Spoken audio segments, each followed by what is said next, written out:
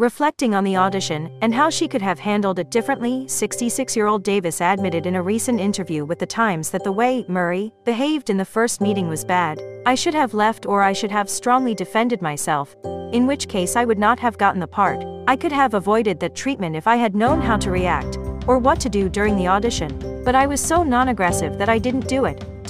For the moment, Murray, who last year was accused by actress Lucy Liu of insulting her in an unacceptable and unforgivable way during the filming of Charlie's Angels, has not responded to Davis's words. In any case, his unpleasant attitude on the set seems to have also endangered his next film, Being Mortal, whose shooting was suspended in April 2021 due to a complaint about Murray's alleged inappropriate behavior on set, although no further details have been provided. Apparently, the film is still on hiatus, and it is unknown if it will ever be finished. According to her bio, when she auditioned for the part of Phyllis Potter, Davis, who was 34 at the